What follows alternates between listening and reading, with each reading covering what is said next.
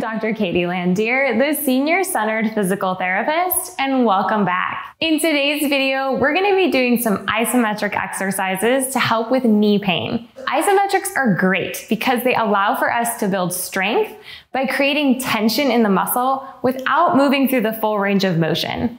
So it's a really fantastic way to improve your strength even if your knees are hurting. For these exercises, you'll need a gait belt or a yoga strap, or even a heavy resistance band, a towel, a chair, and a wall. So get your gear together and let's get started. We are going to be working the front and back of the legs for this isometric workout. So to start with, for our knee extension, we're working our quad muscles. So this group in the front of the leg. And then for our knee flexion, we're going to be working the hamstrings. So that's semimembranosus, semitendinosus, as well as biceps femoris. For that hip external rotation, we're going to be working glute max, glute med, as well as some of our deep hip rotators. And then for hip extension, we're working those glutes again, as well as working the hamstrings. And then for our wall squat, we're working the front and the back at the same time. So we'll get hamstrings, we'll get glutes, and we'll get quads. That's all the muscles we are going to be utilizing in this video. Let's get started. Alrighty, we're going to get started with some knee extension here. So I have already taken my gait belt and put it around my chair. So you can use your thick band, or if you're using a yoga strap, whatever it is you have, you're just going to tie it around the bottom of a sturdy chair. And then I'm going to take my foot and I'm going to put it inside the loop of that gait belt. So I just slide it here. And then I'm just going to kick out into the gait belt. So it's as if I'm trying to straighten my knee, and I'm giving it about 70 to 80% of my max effort. So I'm not gritting my teeth, pressing that hard into it. I'm just pressing and allowing for tension to build right here in the quad. And then we're going to hold and breathe. So we actually want to hold for about 30 seconds when we're doing these isometrics. So studies have found kind of the longer hold than doing a 10 seconds, 3 times is actually better for building strength in the muscle. So we're holding for 30 seconds theoretically. And by that, I mean, I am not counting. I'm a physical therapist. I do not do well with counting. So if I were doing this at home, I would set a timer for 30 seconds. And then as soon as that timer goes off, I can just gently release that pressure, take a little rest. And then I would repeat each of these exercises for 3 sets total. Next, we're going to do some hip external rotation. So for this, I'm rotating my knee out and my foot up. And I'm finding that press of my ankle up into the gait belt. And even though we're moving the knee, we're pressing at the ankle, I'm actually feeling this in the glutes. So those are my big external rotators of the hip.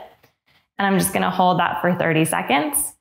And it's really the hip that helps with knee stability. The hip to me is kind of magic. Actually, I tell my clients all the time, if everybody worked their hips more, I would completely be out of a job. No one would have knee pain. People would have less back pain, less ankle pain, everything. So we really, really want to focus on the hip strength as well as knee strength to reduce knee pain.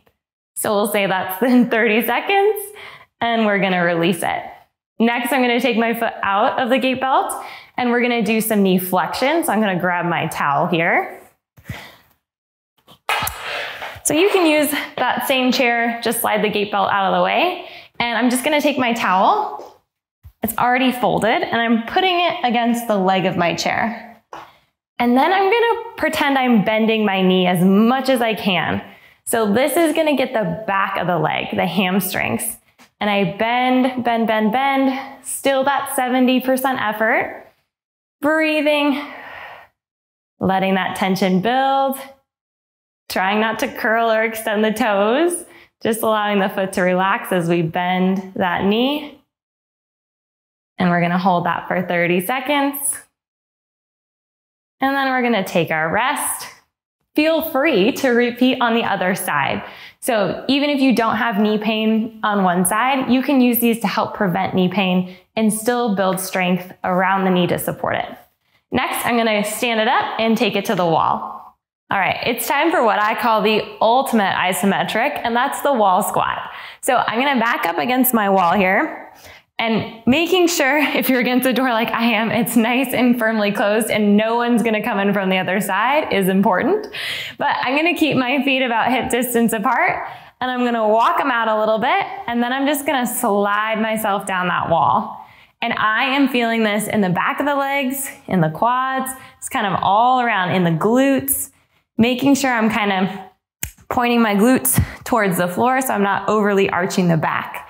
So we're just gonna sit here. And this is a long one to hold for 30 seconds. So if you can start with 5 seconds, that is great. So whatever is a challenge for you, but you don't feel like you're gonna fall to the floor at the end of it, that's what I want. So after whatever time you held for, you take that nice deep inhale, and then you stand it on up, and then you can walk your feet back underneath you, take a rest, and do 3 sets. Next, I'm gonna do my hip extension. So I'm gonna grab my chair here, and I'm gonna stand nice and tall on my stabilizing leg. I can rest my hands right on the chair, and then I'm just kicking back into the wall.